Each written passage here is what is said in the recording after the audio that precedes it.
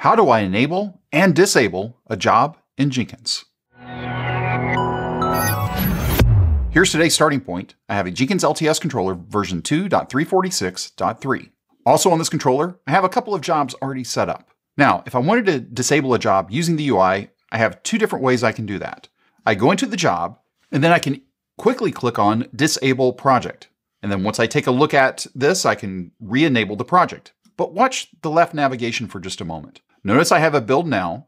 When I click on Disable Project, the build now is gone. And then when I click on Re-enable, it shows back up. Now, that's number one.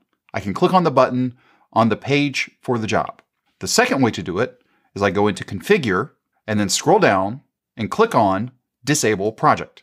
I click on Save, and now I can see that the project is currently disabled. I could click Enable here, or if I go back in and click on Configure and uncheck the box Disable this project, click Save, now it's re-enabled.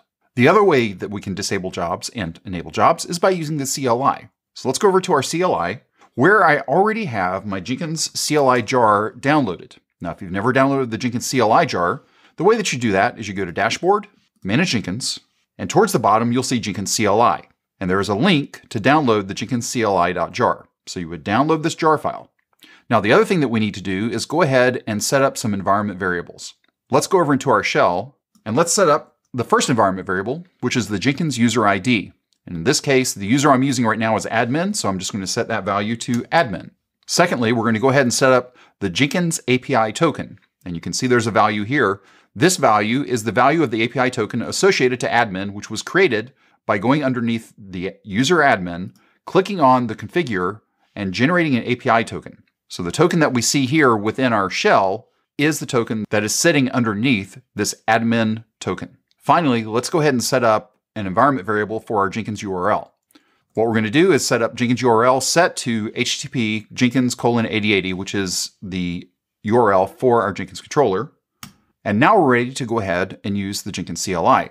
So what I'm going to do is I'm going to say java-jar jenkins-cli.jar. And since we've already set up those environment variables, the Jenkins CLI jar will use those environment variables to connect to this controller. We're going to say disable-job, and then we'll say job1. Now you'll notice that job1 is sitting right here at the root of the controller. When I click on that, we don't get an immediate response, but if we go back in and take a look at it in the UI and click on job1, we can see that the project is disabled. If I go ahead and go back in and say enable job, again, no response in the terminal, but if I go back over here and refresh this page, I can see that the project is now enabled. Now, let's test one thing out. Let's go back over to our terminal. Let's disable the job. We can check and see right here, yes, the job is disabled.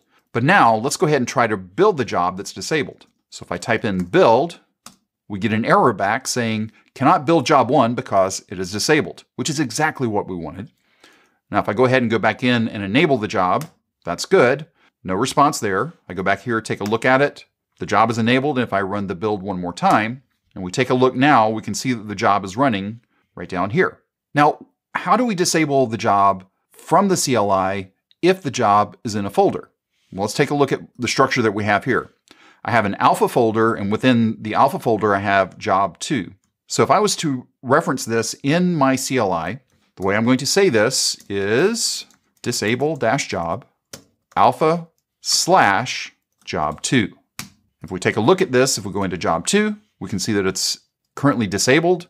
If I go ahead and type in enable-job, we can see that this job is now refreshed and back to enabled. But again, how did I know how to structure that? Take a quick look right here at the very top of the job. The full project name is alpha/job2. I don't need a leading slash. I just need to go with whatever my full project name is, and then use that full project name right here in the CLI. If you have any questions or comments, you can reach out to us on Twitter @CloudBees. If this video was helpful to you, give us a thumbs up.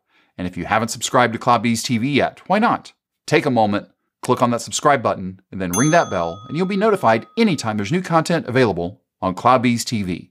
Thanks for watching, and we will see you in the next video.